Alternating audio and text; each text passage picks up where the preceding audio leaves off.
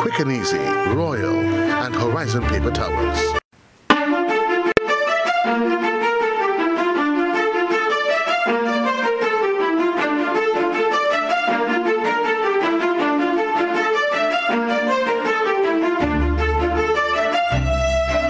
Good evening and welcome to another episode of Our Climate Reality. For this season, we've been looking at community interventions in various sectors as it relates to climate change. This evening, we're looking at climate change interventions in our water sector. This evening, three very special guests on the program, Mr. Terrence Smith, Mr. Thomas Beyer, and Mr. Lendon Bullen. A little later on, they'll introduce themselves formally and tell you a little bit about themselves. So, climate change is already affecting water access for people around the world, causing more severe droughts and floods. Increasing global temperatures are one of the main contributors to this problem. Climate change impacts the water cycle by influencing where, when, and how much precipitation falls. It also leads to more severe weather events over time. Increasing global temperatures cause water to evaporate in larger amounts, which will lead to higher levels of atmospheric water vapor and more frequent, heavy and intense rains in the coming years. Climate scientists predict that this shift will lead to more floods since more water will fall than vegetation and soil can absorb.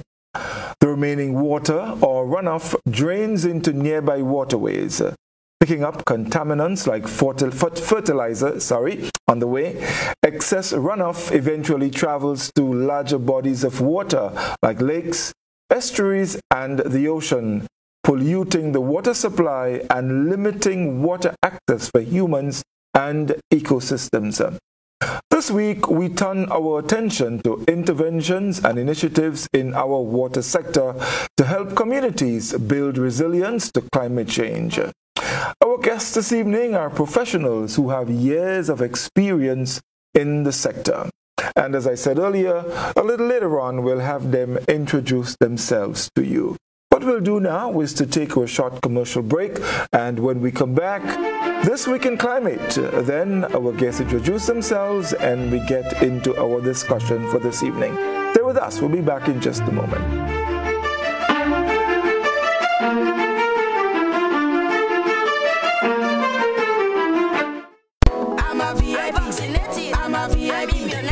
I am VIP. I am vaccinated. I am immunized. I am protected. Our children and nation depend on vaccination for immunization. Childhood vaccination is national priority. It is their protection from disease and sicknesses. Let's all be VIPs and safeguard our beautiful Grenada. I am DJ Blackstorm and I am a VIP health champion. Be a VIP like me. Let's all be VIP champions. A message from the Ministry of Health, Wellness and Religious Affairs. Be a VIP Childhood Vaccination and Immunization Campaign in collaboration with UNICEF and the Pan American Health Organization. As of October 2nd, 2023, the Hubbard's Rewards program will have some exciting new features to better serve you. Streamlined loyalty experience. That is, no more waiting for vouchers to be issued on a quarterly basis via traditional mail. Instant redemption. This means loyalty points earned can be redeemed immediately after purchase and applied towards your future cash purchases upon checking out. Check status. You can instantly review your reward points when checking out or on your printed receipt. Sign up today and start saving when you shop at any Hubbard's department, including the Food Fair and Grenadian General Insurance Company Limited. Please note that existing vouchers are still valid once not expired. Hubbard's. Quality service, affordable prices.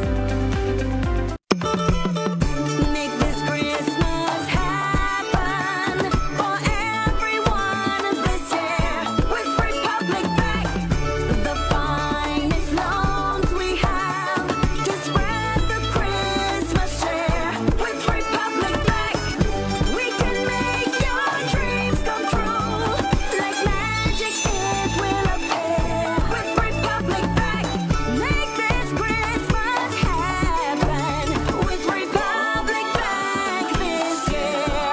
Christmas magical with 100% financing, no payment for 3 months, win cash prizes, and so much more. Republic Bank, we're the one for you.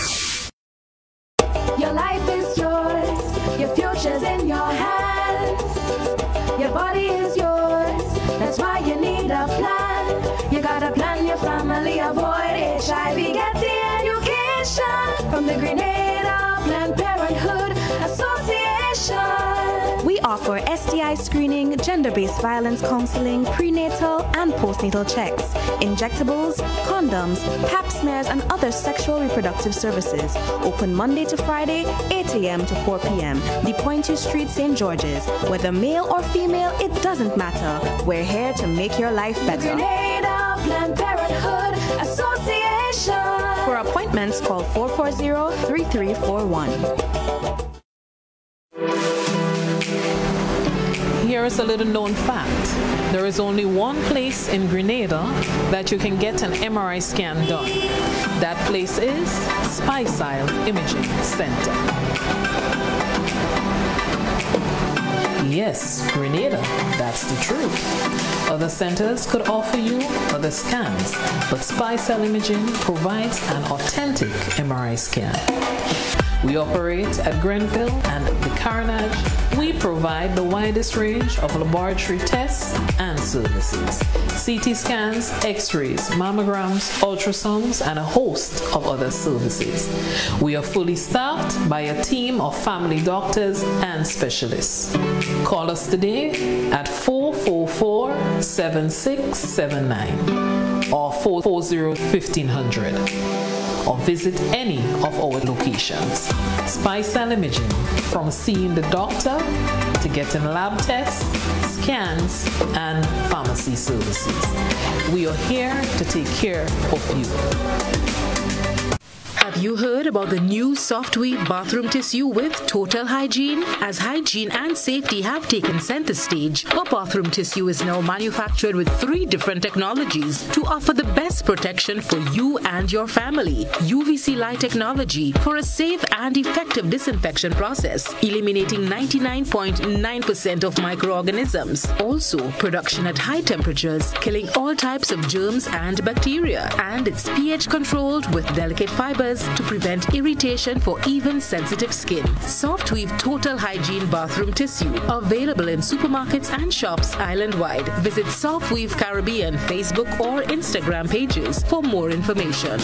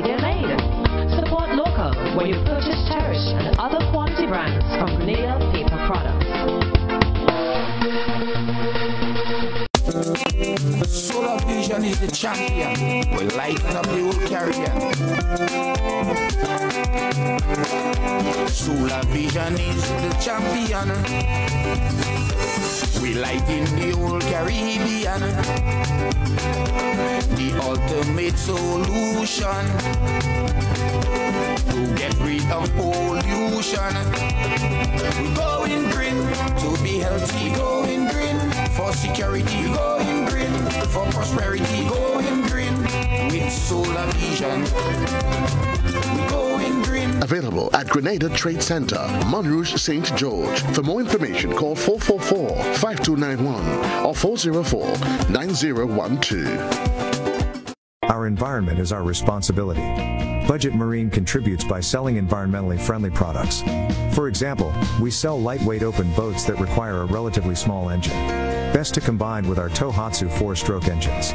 They use little fuel and have a low emission. Carib Marine solar panels are specially made to withstand the Caribbean climate. The panels are suitable for use at home and on the boat. The required chargers and converters are also available from Budget Marine. Keeping your car and boat clean extends the lifespan. But residues of the cleaning products disappear in nature. We at Budget Marine sell eco-friendly cleaning products from EcoWorks, not harmful to nature and also clean very well. Plastic junk in our oceans is a major problem. Fortunately, there are companies that clean up and reuse the plastic into usable products. Marlowe, manufacturer of lines and ropes, produces docking lines made out of plastic waste. Another company is Sperry Shoes. Sperry has a collection made from used fabrics and plastic waste. Just a few examples of how we at Budget Marine contribute to help protecting our environment. We care.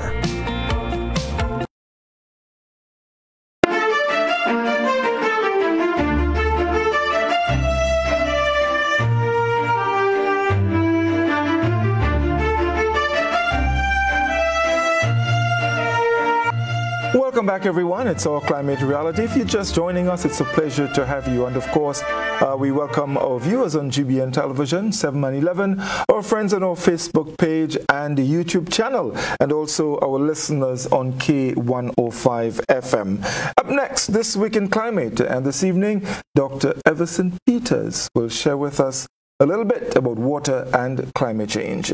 Dr. Peters.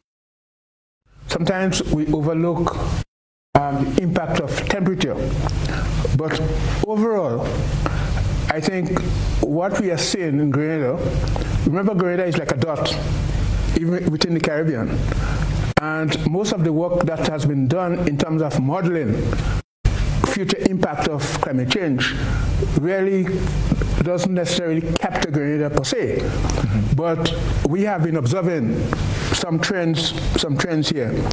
For example, probably 7, 8 years ago, I did some analysis on the severity of dry season and droughts, and what we found was they're becoming more regular. Right? They're becoming more regular, and of course that is part from increased temperatures, as Adrian explained. So that we expect, the trend is that we expect in the Southern Caribbean that we would have more intense rains. So the rainfall would be more intense, and how does that impact on our water supply? Well, if the rainfall is more intense, and as Adrian explained, if there is less opportunity for water to penetrate the soil, then you have higher runoff.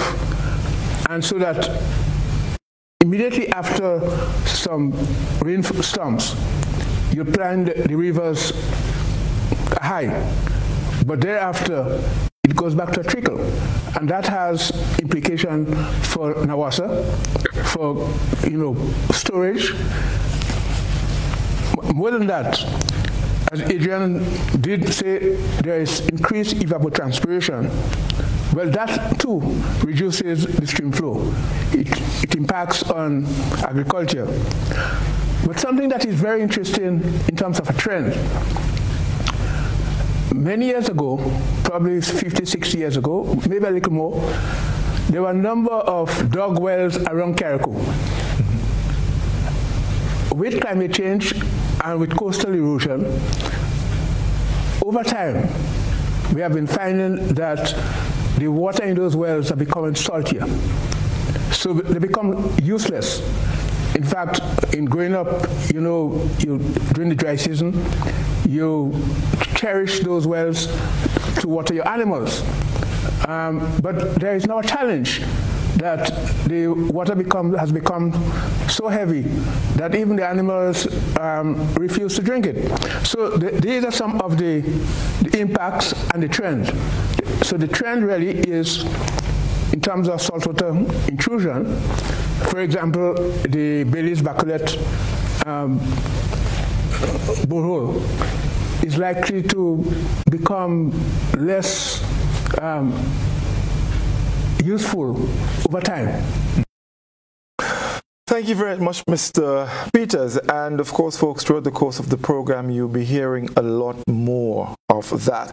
So I think I've kept you in suspense long enough. I'll now have our guests introduce themselves to you. And we'll start, of course, with Mr. Terrence Smith. He's no stranger, but nevertheless, we'll ask him 30 seconds. Terry, good evening, and it's a pleasure to have you on the program again. Thank you, Godfrey. Good evening to you and to your listeners and viewers. My name is Terrence Smith. I am by training a public health engineer, and I've been active in Grenada's water sector for several decades. I previously worked at NAWASA for 14 years, and I am just in my 5th week back with NAWASA from the 1st of November as the acting general manager. So it's my pleasure to have this opportunity to come in on your program and to speak about water and climate change with 2 very qualified colleagues on either side of me. So my pleasure. Yes, indeed. And to be on the program again. Yeah.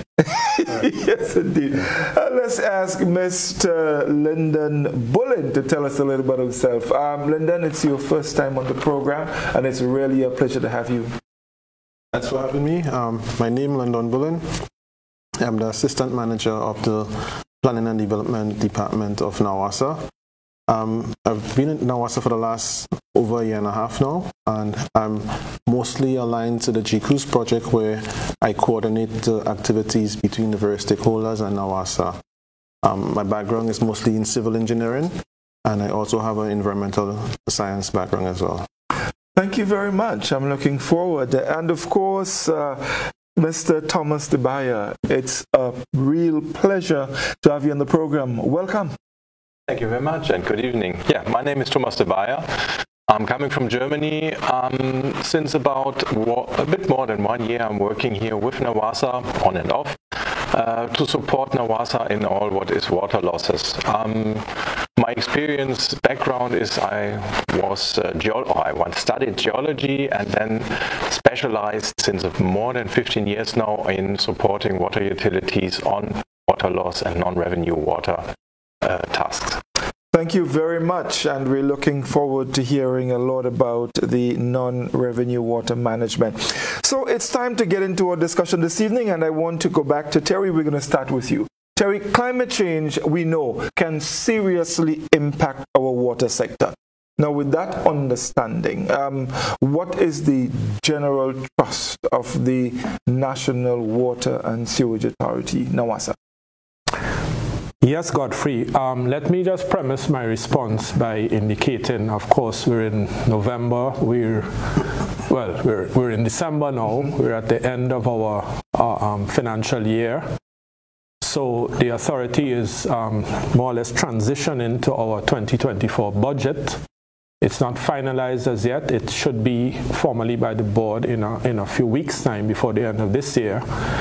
So what I'm saying is based on 5 weeks of kind of hitting the ground running and mindful of the planning that others have done, during the course of this year.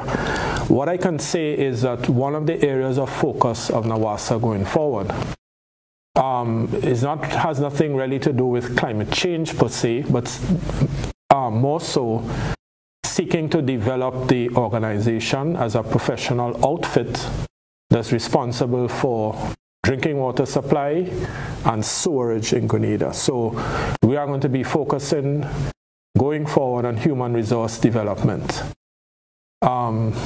training, etc., change management, putting our staff in a position to manage the changes that are taking place.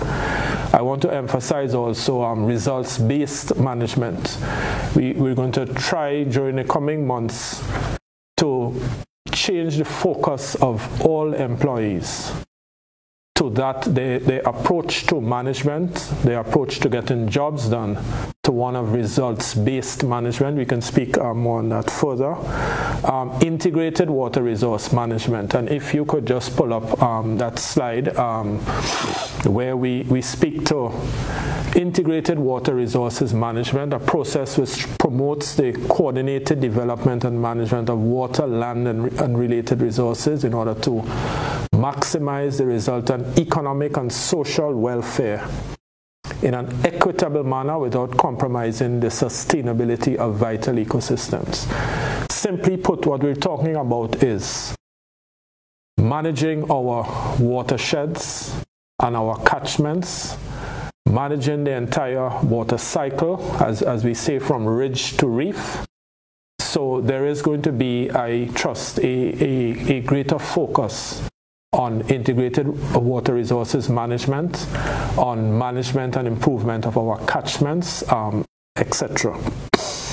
So these are some of the areas. Well, non-revenue water management. Thomas is going to go into further detail on that. Greater use of solar PV, solar photovoltaics. Engineer Bullen would speak further to that. So these are some of the areas, some of the thrusts of NAWASA going forward. And we'll develop them, I trust, in the course of this conversation. Oh, definitely. Thank you very much. Mr. Bullen, I want to come to you. The climate resilient water sector in Grenada, and many people have thought of it. I mean, we hear it a lot. G-Cruise. That project aims to make the water sector in Grenada more resilient to climate change and to strengthen the efficiency of its management. Now, how is the project supporting the water sector's comprehensive transformation at all levels? Okay, all right. So the G-Cruise project, it really takes a very holistic or systematic approach trying to address the transformation. So it looks at 5 core areas in which we see the transformation can be taking place. So it looks at the governance, that deals with the introduction of a water resource management unit, legislation that supports conservation of water and so forth, tariff reviews, and then the second component deals with the water resilient water users. So it's about changing the mindset of the users and having them become more conscious of how we utilize our water to prevent wastage and so on. For this aspect, we have a challenge fund where we target some commercial entities that are known for high use of water. So we look at the tourist industry, the agricultural industry. And the whole idea behind this challenge fund is to encourage these commercial entities to switch to more efficient devices, getting rid of the more traditional ones that are not as conservative with water. Apart from them, we have the PR, a large PR campaign to reach to the general public. Right? The third component, is which NAWASA is very heavily involved in, deals with the infrastructural works, and is the largest chunk of the budget of this project. The budget is a €45 million project. About 50% of this or thereabout goes to infrastructural works. So we're looking at introduction of water storage tanks. So far we have 16 earmarked to be completed under the project. I think on the screen you would see 16 of them outlined. The yellow highlighted ones are the group 1, which is currently on the way with the designs and procurement of the contractor and so forth. The other set, we have 3 already confirmed for Carriacou and some others that are prioritized as we see necessary based on the budget. Right, so we have the tanks, the associated pipelines, and then we have a few other initiatives, rainwater harvesting, dam rehabilitations, and so forth. Fourthly, we go to climate resilient, basically meeting the climate goals of Grenada. That's where Thomas is going to speak further on with the NRW, the non-revenue water initiatives. We look at introduction of solar PVs to offset the carbon emissions that we use for pumping. And lastly, we have the regional sharing. We use a various set of platforms and medias to share our knowledge with the region.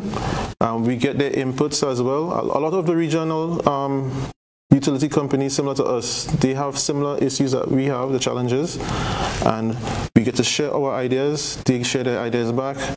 We meet with various suppliers and basically have a better understanding of how we could optimize on the results of this project.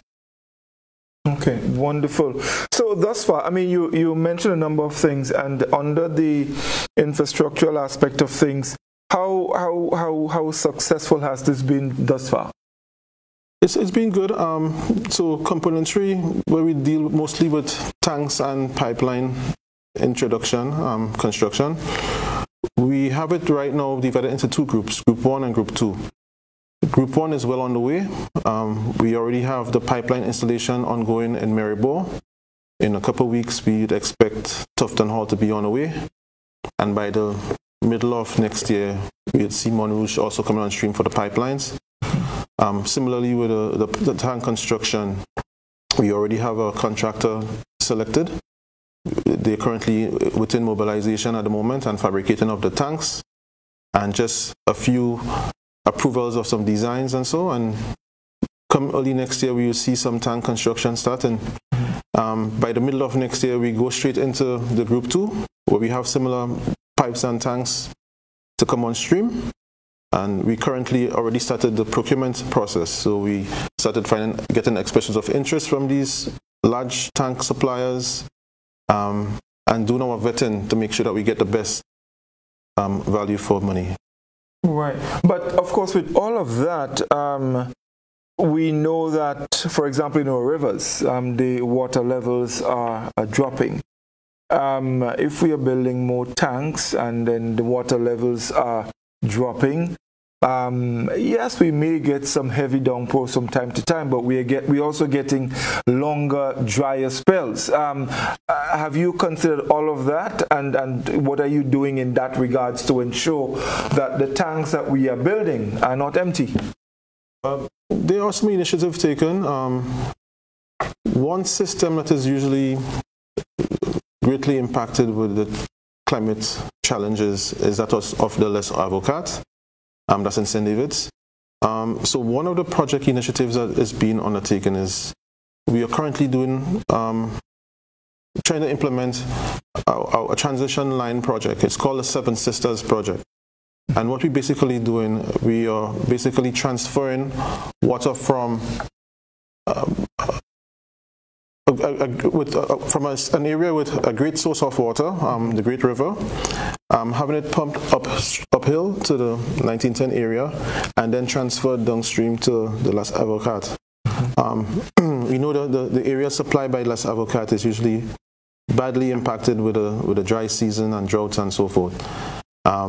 So we know that this initiative should be able to address this problem in a great way. In Carriacou, we have some other complementing projects. Carriacou, we know most of the water supply is from desalination plant, reverse osmosis. We're going to, through another project, a parallel project, we're going to be introducing a new plant where we're going to be increasing the supply of water to the tanks that we have earmarked for Carriacou. Okay, wonderful indeed.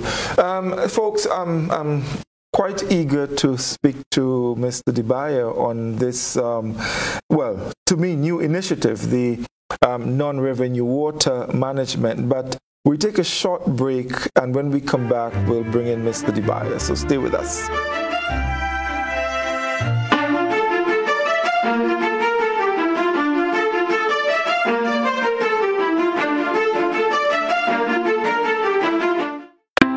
As of October 2nd, 2023, the Hubbard's Rewards program will have some exciting new features to better serve you. Streamlined loyalty experience. That is, no more waiting for vouchers to be issued on a quarterly basis via traditional mail. Instant redemption. This means loyalty points earned can be redeemed immediately after purchase and applied towards your future cash purchases upon checking out.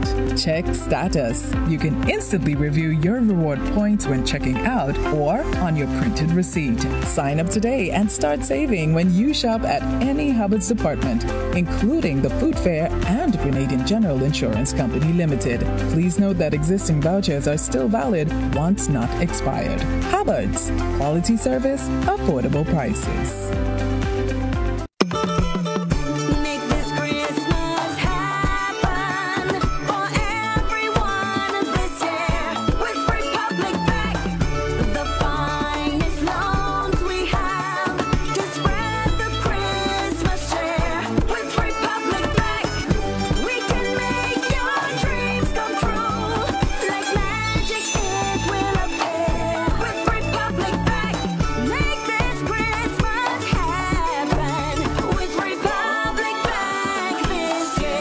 Make your Christmas magical with 100% financing, no payment for 3 months, win cash prizes, and so much more. Republic Bank, we're the one for you. How do you choose your toilet paper? Just because it's soft and nice. That's how I choose my toilet paper. Made right here in the Isle of Spice. Cherish Springs off Harbor Bay. Super value every day. The price is right and locally they're made. Support local when you purchase Cherish and other quality brands from Grenada Paper Products. Solar Vision is the champion.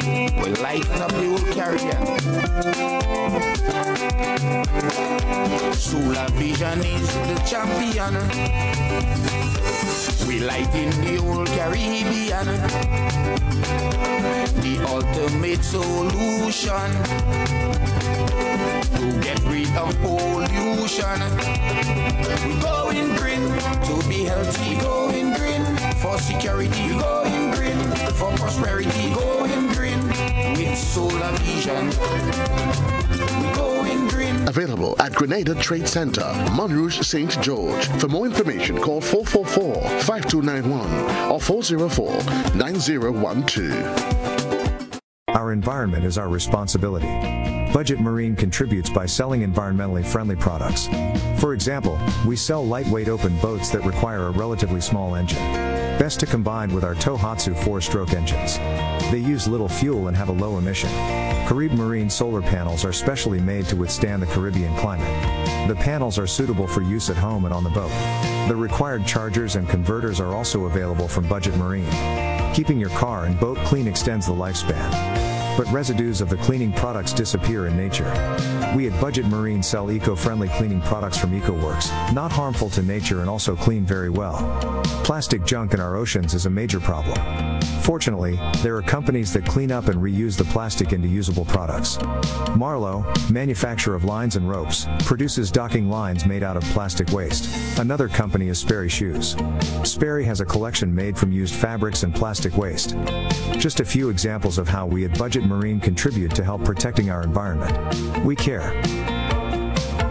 It's a happier holiday when every wish and dream can come alive for those you love and cherish with a loan from Nexa Credit Union.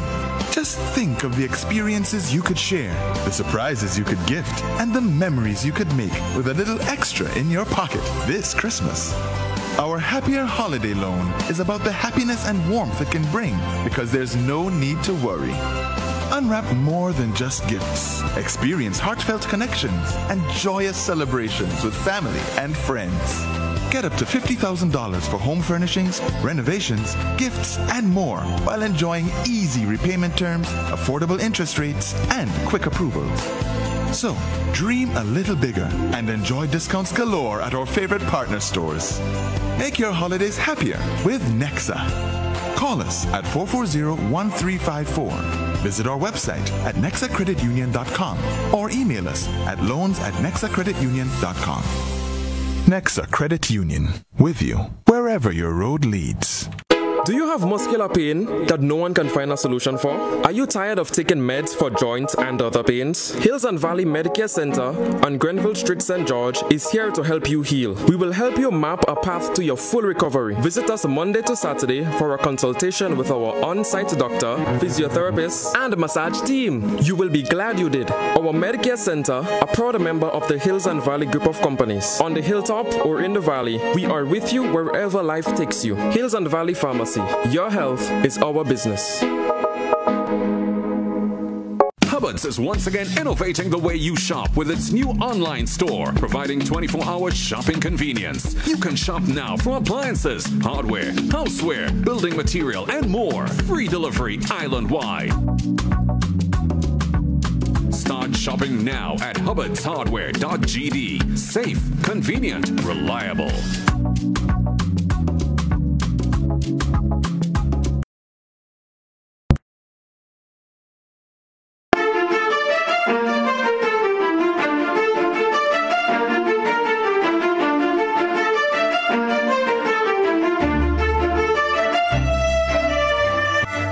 Welcome back. It's our climate reality, and we're chatting with Mr. Terrence Smith and Mr. Lendon, well, all three guests, Terrence Smith, Lendon Bullen, and Thomas Beyer with NAWASA, and of course by extension G-Crews. We're looking at climate change interventions to our water sector. Just before we go to Mr. Beyer, Terry, is there anything you would like to add to what Lendon said earlier before we move on? Well, yeah, I think Engineer Bullen, he elaborated on one of the larger components of the G-Crews project. To that, I can add that generally, I think the overarching response to your question is integrated watershed management, IWRM. That is what it entails. So we are going to be at the level of the engineers. We're going to be, soliciting views from, experienced persons from like forestry and forestry department of the Ministry of Agriculture. A couple of them may be retired already. And we are going to be looking at putting some proposals together. We'd of course need to seek approval of the Board of Directors for NAWASA to be involved. Certainly I would like to see that, us go that way, involved in some level of investment in improving the management of our catchments, in improving the quality of our watersheds, right, where everything starts from. The problem we face is that with the climate change impact of heavier downpours, because of the degeneration of the watersheds over many years, and particularly after Hurricane Ivan, is you have a lot of siltation. You alluded to it in your opening piece, Godfrey. Gravel, silt, mud, rocks, pebbles, branches and so forth, vegetation come down with the river and block our dams and intakes. And just about a month ago, on my second week of rejoining NAWASA, there were large parts of St. Andrews and St. Patrick's out of water for the weekend. So we can have as many G-Crews projects as we like over the next couple of decades. If we do not do something to protect and enhance our watersheds, we will continue to see trouble.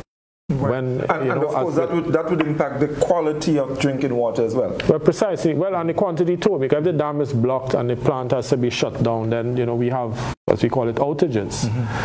So that is something I think that it's not an area that NAWASA has been active in. And we can ask ourselves, how many trees have we in Grenada replanted since Hurricane Ivan? How many trees has anyone replanted? So that is an area I think that needs to be explored. We need to, I hate to use these cliches, but we need to, as they say, think outside the box. Of course. And we need to be, creative and resilient in our thinking, because, climate change is upon us already. We had a significant drought for almost 4 weeks, 2 months ago in the middle of the hurricane and the rainy season. So these are some of the areas that we will be seeking to focus on. Of course, we need to do a lot more public communication, right? We know, PR, public communication, public education, and we are going to be focusing in these areas going forward. Okay, thank you very much, Terry. And of course, we have a few more questions that we will be putting out there, so we'll come back to you in a bit. Mr. Beyer, again, it's really a pleasure to have you. And of course, I was introduced to that term earlier this week, non-revenue water. Let's talk about it. Let's talk about non-revenue water, NRW. Let's talk about the non-revenue water management. What is this non-revenue management talking about? It's talking about, or it is a strategic approach that is aiming to minimize, in general, water losses within a network of a water utility. This reduces, certainly, water leaks, reduces the overall use of the water resource, for sure. Non-revenue water talks about leaks, talks about the inaccuracies of meters, talks about theft of water, talks about the general inefficiencies in the system of water distribution. So I brought you a nice little image to explain a bit what we are talking about when we are talking about non-revenue water. What do we know about the system of water distribution here on Grenada and all over the world in all the water utilities?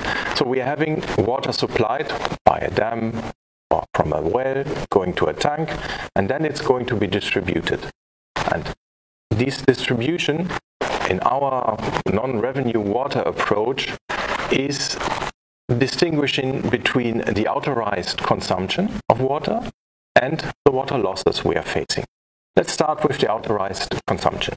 Authorized consumption is on one hand what we call the billed and authorized consumption. Billed and authorized consumption is simply the water that we are facing on our water bill every month and we have to pay for. We also having these, if you would show this image once again, the unbilled authorized consumption. What is that? That is simply water that is distributed without being invoiced, which means, for example, the hydrants that are used by the firefighters. A nice example for this unbilled authorized consumption. Coming to the water losses, this is the other larger part. We are distinguishing between real and apparent losses. Real losses are what is obvious. These are the leaks, and these are as well the losses that are in the production of water, so for flushing, for cleaning and so on. And we are having what we call the apparent losses. Apparent losses is unfortunately also the theft of water. This happens not that much on Grenada, but it is here. And apparent losses as well might be other parts where people are using water in a way that is not legal. So I just started saying we are distinguishing between the authorized and the water losses, but at the end what is interesting for us is the part of non-revenue water, and this is the sum of the apparent losses plus the real losses plus the unbilled authorized consumption. And on the opposite, we are having the revenue water, so this is the water that is billed and that creates revenue for our water utility. All this leads certainly to reduce the use of the water resources, so we conserve our precious resource, the water. It improves the service delivery of the water utility, and it ensures the long-term viability of the water infrastructure, what we are also paying for with our water bills. And certainly, on the long term, all this leads on or helps to enhance the water resilience and provides reliable access to clean water for all the residents. In easier words, non-revenue water management is an approach to ensure that more water reaches to the consumers.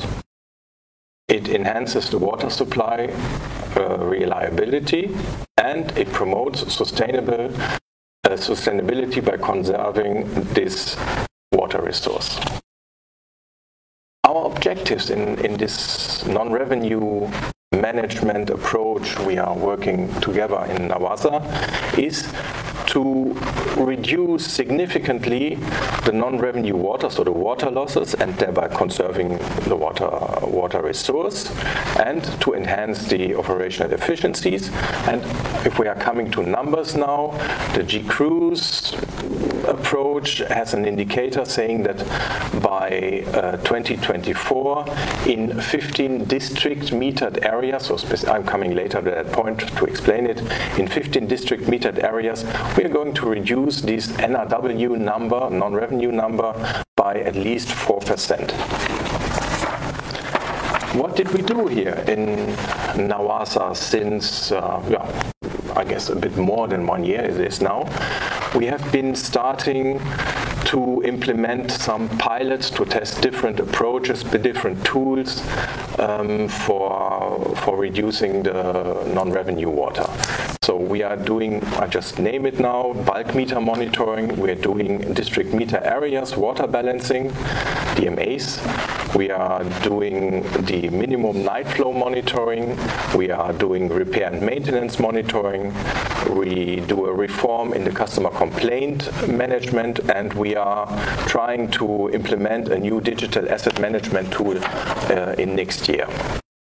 Let me explain one of the tools, or starting with one of the tools. I called it bulk meter monitoring. That is a very, let's say, a simple approach, a starting approach. We are installing specialized water meters at key points in the network. Unfortunately, these water meters, the specialized water meters, are right now installed but not yet fully monitored in a regular way. So what we are doing, to explain it in a simple way, is we compare the water flow in these bulk meters from 1 month to the next, and we calculate what is the average flow per day that was running through this specialized bulk meter, and just by comparing it to the previous months, we will find out if there's an increase or a decrease. Increase means that something has changed in the system, and we just had a nice example in July it was, where we have been observing an increase in the average daily flow at Fort Judy, at the entrance of the Fort Judy Road. From 1 month to the next, it nearly doubled. And so immediately the technical department of NAWASA was alarmed and was sending out a repair team, or first a leak detection team and then a repair team, to identify the leak and to repair the leak. And the result was obvious. The next month the flow in that area was the same as the previous months. So that is one of the tools. Right now we are having about 56, now maybe 3 or 4 more of these bulk meters installed in the whole network of our whole NAWASA, but that's far from being sufficient to monitor the full network. So I believe that we should install about 100 extra of these bulk meters, and we have to implement for sure then the monitoring of these bulk meters, and to implement a real monitoring procedure, so that there's an automatic system and a person that evaluates these readings every month and then alarms the technical department in case of whatever happened. Another task that I was naming was the district metered areas water balance, DMA, district meter areas.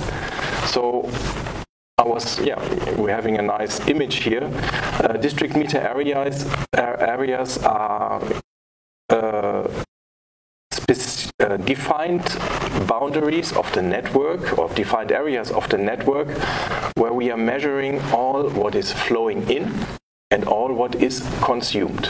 So therefore we have to first investigate in detail how the network is established. So therefore we are using mapping technologies, using geographic information systems, the GIS in NAWASA, and defined, we did it for several pilots now, defined up to now 4 really precisely defined and investigated DMAs, and did the water balance for these specific areas. Water balance, as I explained, inflow via consumption. We are doing the calculation of what has been lost in that area, and we all know there is a certain degree of water losses. It's published every year by the NAWASA annual report. Varies between 25 and 35% depending on the year. But this overall value is not sufficient to work on, or to take action on specific vulnerable points of the network. So we need this approach, DMA approach, to calculate now in defined areas where are the losses are extremely high and which areas are extremely low, and compare these and take measures. So technical department should take measures to improve the system in these specific areas with high water losses. Once again, one of the pilots was the Fort Judy area, which shows unfortunately in an average about 45% of water losses, and the technical department is continuously searching for leaks in this area due to the fact that these pipelines are all underground. It's quite complicated. You have been watching this little map. This was the area of in St. Andrews, where we just gave an example. Now, these colored areas are different. Each colored area is a specific DMA. Okay, this is only a pilot and the first try, but this has to be established over the whole island of Grenada and later also on Carriacou and Petit Martinique. As we did not do the full investigation, I'm only estimating right now that we have to create around 100 of these DMAs over whole Grenada. Another pilot that we tested, or another tool that we are using and we tested here in NAWASA, is what we call the minimum night flow monitoring.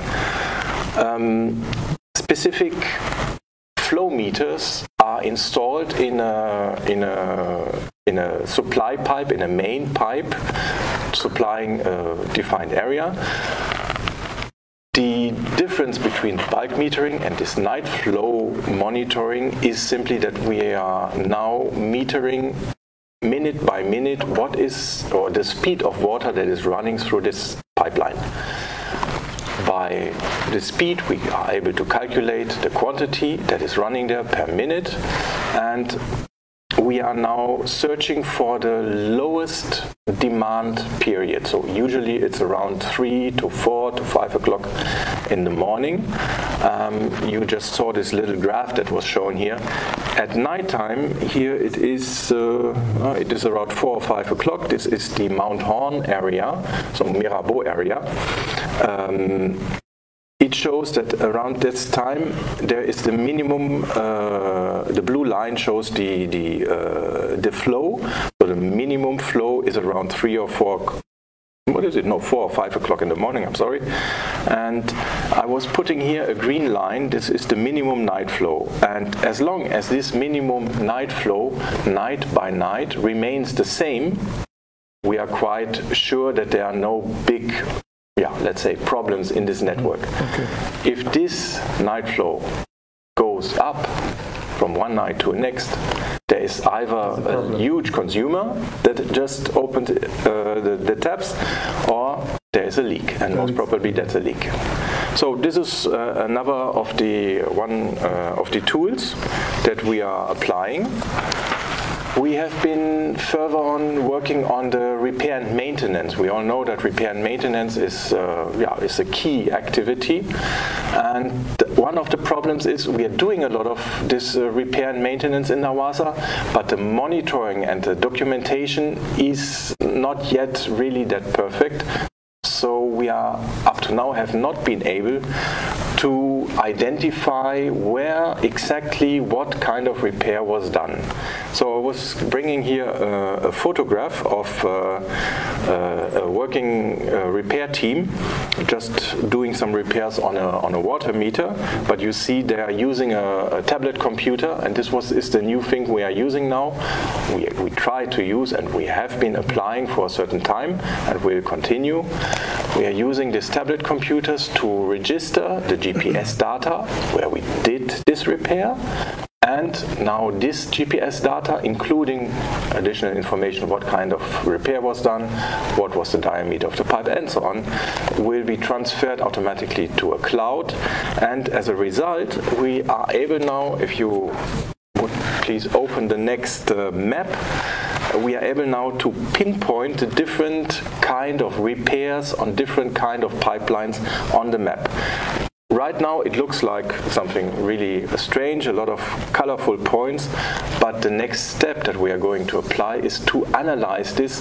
Where are the vulnerable parts of the network in detail, so where the repair has been repeated several times, or we could do, and this is then the next image I would like to show, we are using this information, not the geographical information, but the quality of the repair, to do some analysis where we have the highest part of our repairs. What are the different kind of pipes? Here you are seeing that the half-inch pipes, repairs on half-inch pipes are covering more than 50% of the workload of NAWASA, and the larger the pipe becomes, the lower the number of, or the percentage of repairs is.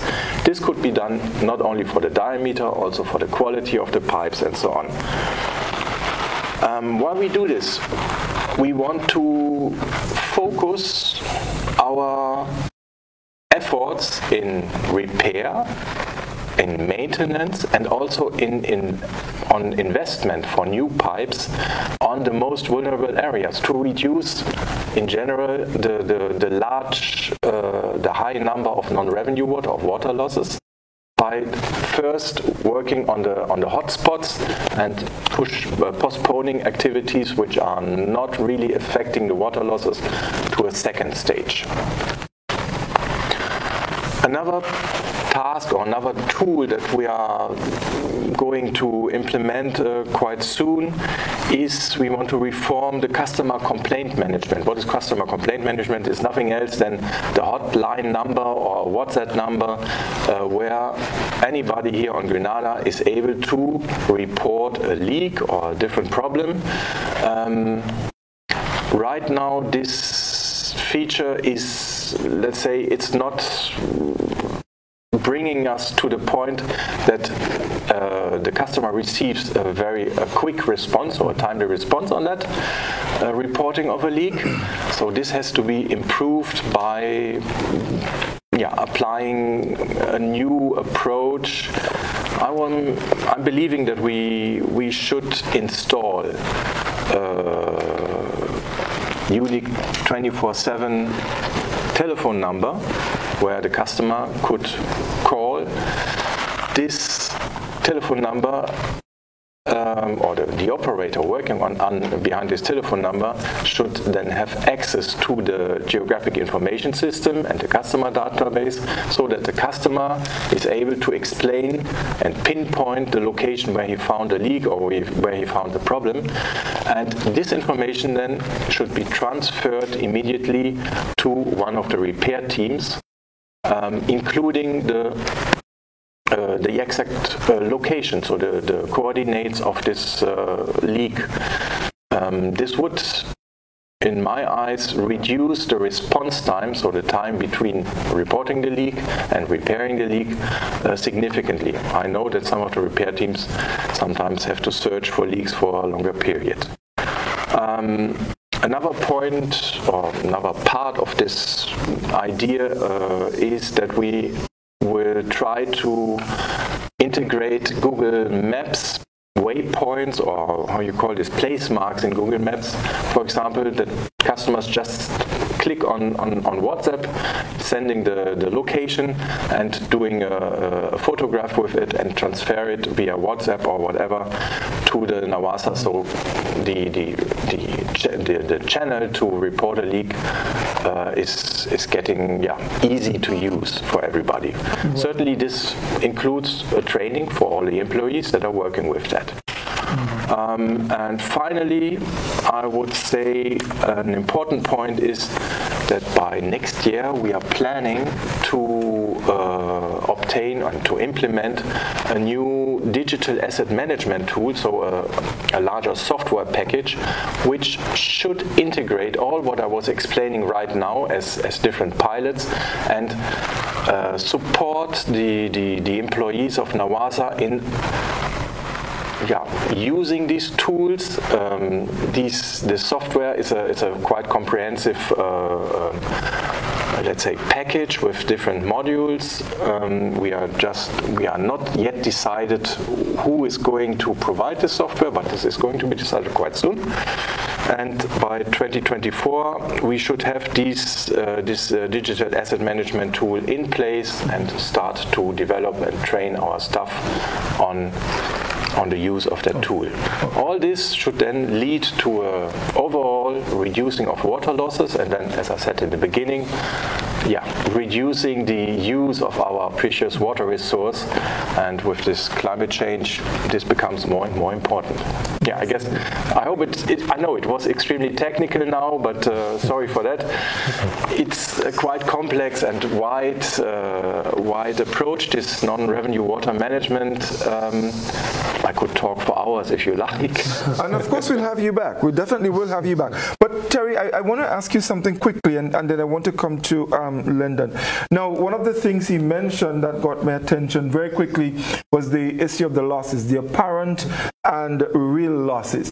Now, a lot of times you go around and you see people using water. For example, someone may have their hose washing the vehicle and, doing that, and something may come up and they would tell you, look, I am paying for that, so I'm using my water. Maybe not even thinking of, the repercussions. I'm sure NAWASA have given serious consideration to that kind of losses. How do you intend to approach that problem and sort of help reduce that kind of loss? Yeah, well, Godfrey, let me just pass a slight point of correction or clarification. If a customer is using water on their property and that water is passing through their meter and they're paying NAWASA for that water, it is not considered to be part of non-revenue water. It is revenue water because the authority is getting paid for that water. The customer is not using the water wisely. They're wasting the water. Let us say we may be in an extreme drought situation and there are notices on the radio and so on. There are certain types of activities that would be would be discouraged, like watering of lawns and so forth. It's so all over the world. In parts of the United States, you follow the news and so on. In California, there sometimes for weeks on end that certain types of activities cannot be used with the water, or water can't be used for those activities. The response to that would be water conservation. So the wise use of the water. So technically, it's revenue water. The non-revenue water management is to reduce that water for which NAWASA does not receive revenue. And obviously, if we could reduce, let's say we can save 100,000 gallons a day, for example, in the parish of St. Andrew, over a period of time, that could be seen as equivalent to a small water treatment plant that's producing 100,000 gallons a day. That may cost the investment for that maybe $3 or $4 million. And you have to maintain it, going forward. So non-revenue water reduction is a very, very valuable entity because it means that you can forego having to build a new water treatment plant to provide that water. Yeah? Right. Whereas if the customer is paying for that water, having gone through their meter, if they're wasting it, it's injudicious use of the water, it's wasteful use of the water. So measures like, Lendon made reference to it, water saving devices. There are these little aerators that you can put in your kitchen faucet or your bathroom faucet that would aerate the water. And you get the impression that you're using a certain volume of water to, wash your hands and so, but it may be 25 or 30% less, right? So the hand washing experience would be the same, but you may use 30% less. It's not as prevalent now, but in the old days, Godfrey, when we were growing up and so on, a traditional toilet tank, when you flush that toilet, that toilet flushing for almost a minute long. And it might be 5 or 5.5 gallons. Now the modern approach is you can get toilets that flush with as low as 1.4 and 1.5 gallons. Right, so these are there's aerators for shower heads. I made reference to the ones for taps, faucets and so on. The water conserving toilets, there's the ones with 2 buttons at the top, and you press one for a certain type of use, you press one for the other type of use, and they would emit different volumes of water. So these are the water saving devices. So this is being promoted also under the G-Cruise project, and part of our public communication program that I made reference to earlier on. We will continue the water conservation message. So I think that's the response to your question. All right, thank you very much. Mr. Bullen, just to continue from where Terry left off there, we know that G-Cruise plans to support the water sector by reducing water demand and increasing water availability. Speak a little more to that. All right, so, well, Thomas sort of spoken about non-revenue water and so on, and essentially what it is about making our operations more efficient.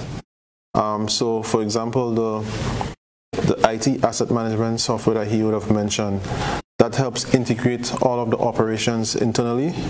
It also helps engage the consumers, and we have more speedy responses to the water losses and so forth. In terms of reducing demands and so on, as I mentioned, of the 5 components of the project, I think components 1 and components 2 would be most significant in actually helping with the reduction of water usage or wastage. As I said, there's going to be an implementation of a new water resource management unit. There's going to be legislation put in place that will help support the management of how water is utilized and so forth, and also a tariff review.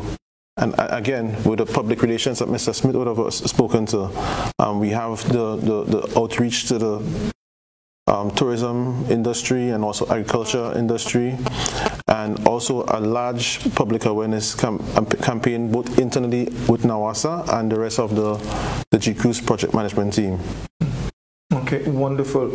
I hope you guys realize we're quickly going out of time, but Terry, climate change is occurring faster than the scientists anticipated, right? What other adaptation and mitigation measures are in place in the short and medium term for our water sector? Yes, Godfrey. Mitigation, as you have always elaborated on your programs, refers to measures to reduce our carbon footprint or the emissions reductions. So very briefly, again, under the G-Cruise project, there's a component that's going to be promoting the widespread use of solar photovoltaics. I mentioned it. Yes. Engineer Bullen can perhaps elaborate if there's a time. But there is an initiative afoot.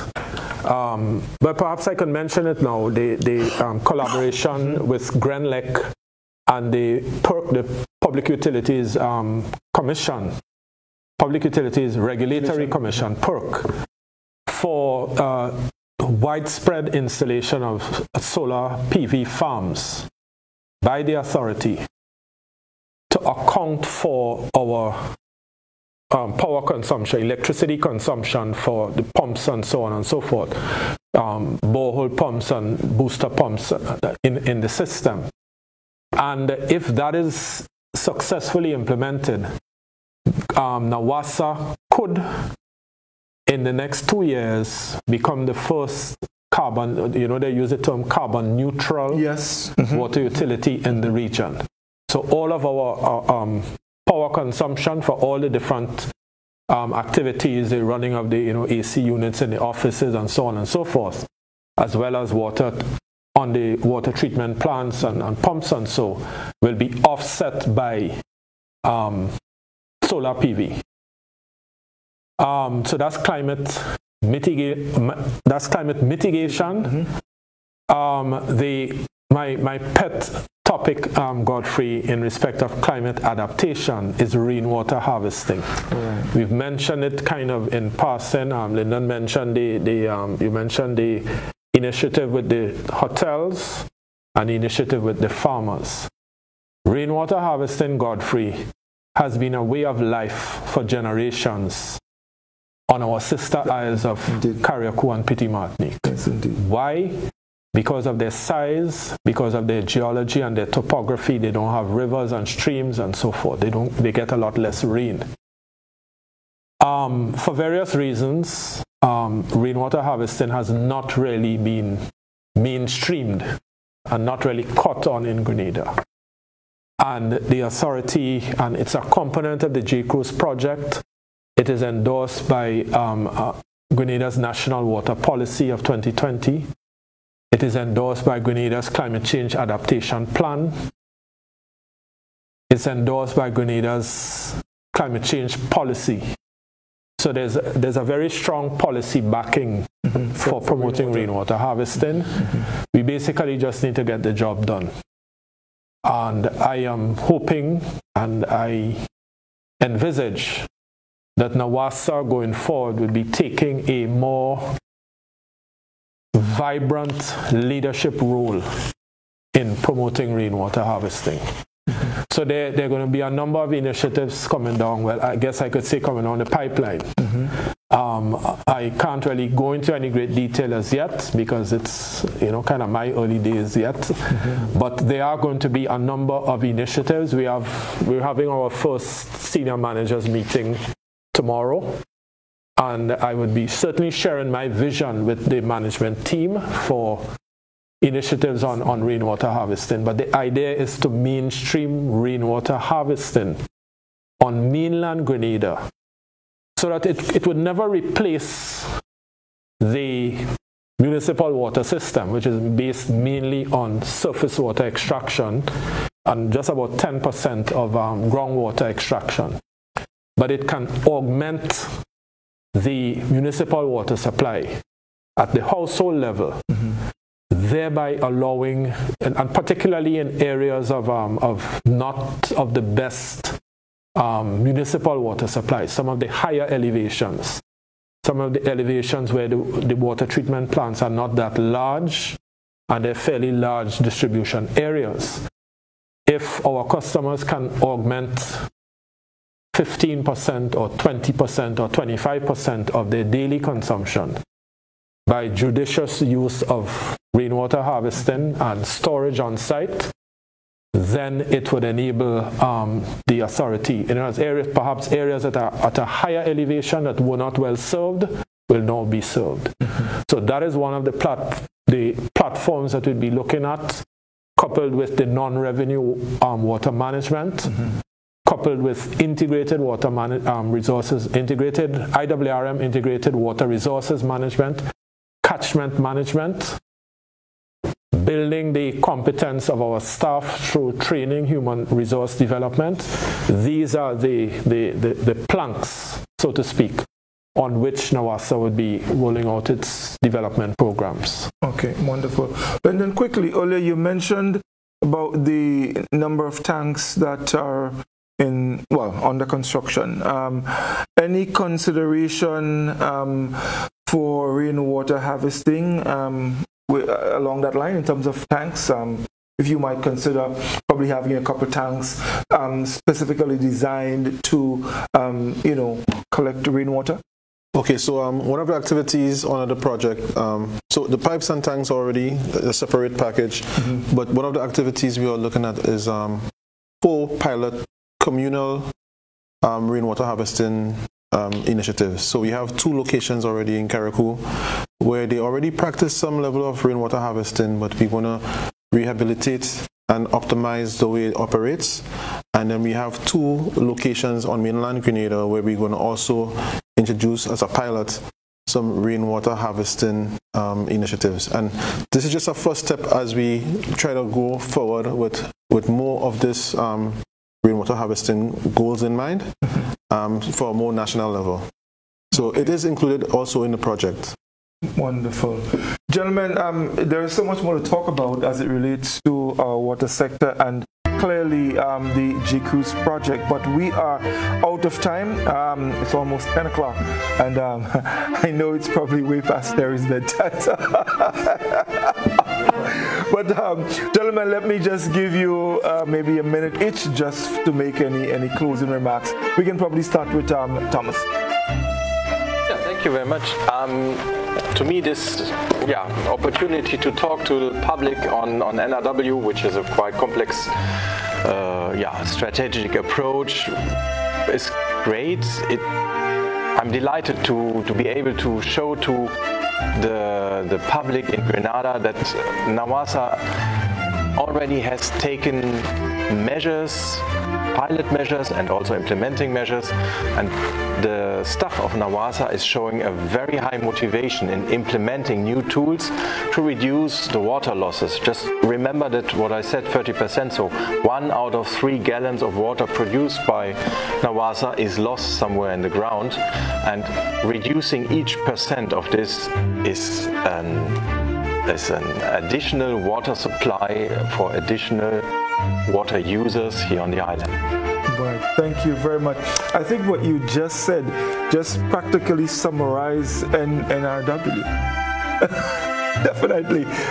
Lendon, your closing remarks? Yeah, well, as I said, the steps that we are taking here would definitely put Grenada a step ahead of most of the Caribbean islands. In interacting with other island utility companies, water utility companies, we see that they too have similar challenges that we do face, and our successes would also be able to assist them with their journey and trying to improve their operations. And I think it's a learning curve that we all must face together, and together I think we could reach to that final goal of improving our operations and so on. Thank you very much. Mr. Smith, you have the final word. Yeah, Godfrey, what can I say? I've been saying to my colleagues and all staff members and to my board of directors, NAWASA's, we envision that NAWASA in the perhaps medium term can become a center of excellence of water supply at least in the sub-region. Whether you're on the Lanson Grove, or you live in River Road, or you live in Lansapine or Wester Hall Point, NAWASA's mission is to provide water to all its customers, drinking water, potable water, to all customers of an adequate quality, the right pressure, and the right consistency. In other words, 24/7. That is really the mission of NAWASA, and I think the G-Cruise project, we didn't have time to talk about the UK SIF project, for which a very experienced civil engineer was hired and started, I think, yesterday or day before. Right, for the UK SIF project, which is a $19 million project that has to be implemented in the next 2 years. Perhaps we can speak about that the next time around. But in a nutshell, the G-Cruise project and the initiatives that my colleagues have spoken of, in the next 2 years, once we complete the implementation, once we are successful in getting the public to what should I say? Getting the public, getting the buy-in, getting the input of members of the public and so forth, we can make a significant impact, positive impact on Grenada's public water supply. Thank you very much, Terry, and of course, Mr. Bullen and Mr. Beyer, thank you very much for accepting the invitation to be on the program.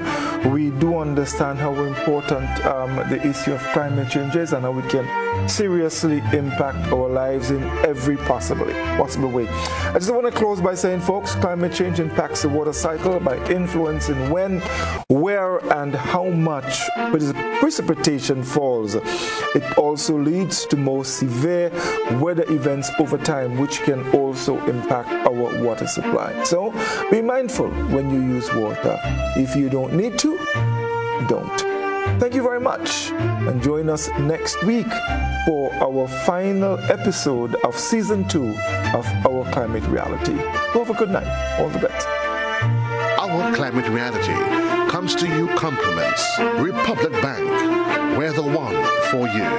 Classic Lighting, Budget Marine Grenada, Spicer Imaging Center, Hubbard's, Grenada Paper Products, Quick and Easy, Royal, and Horizon Paper Towels.